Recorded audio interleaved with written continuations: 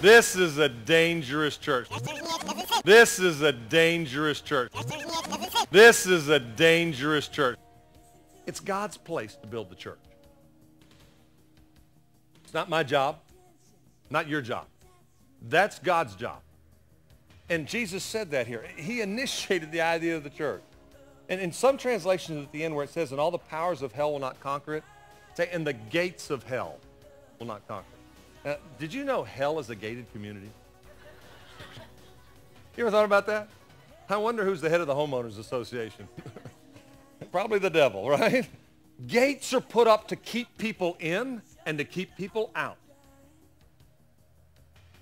And Jesus said the gates of hell won't prevail. In other words, you know what our job is? Storm the gates.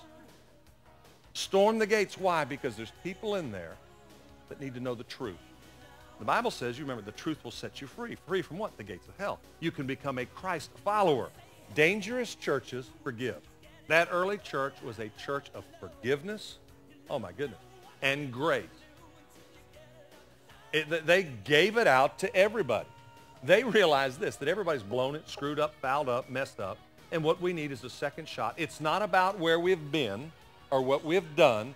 It's about where we're headed. You see, the truth is when you're in a ditch, when I'm in a ditch, I don't need somebody to lecture me and tell me I'm there, right? I know it. I blew it. I'm wrong. I missed it. What I need is someone to bend down and reach down and give me a hand up. Second idea there, dangerous churches are generous. Write that in.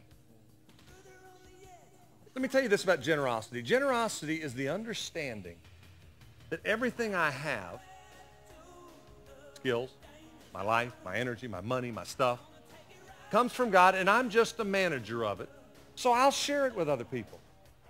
We're going to take risks around here. We're going to miss. We'll do series that won't work. I'll get up and teach one week, and you'll leave me and go, I could have had a V8. What if it doesn't work? Will we quit? No. We'll step back and try it again later. I mean, just because it didn't work the first time doesn't mean you stop. We're going to take these steps of faith and trust God big. And if we hit it, we're going to go, yes, God, thank you. And if we miss, we're going to laugh at ourselves and say, we'll try it again. Dangerous churches experience life change. In fact, that's why they exist. The currency of Church at the Bay is life change. Now listen, what's happening here at Church at the Bay is God's fault. There's no leader here taking credit for this. We're smarter than that. We're going to give God all the glory.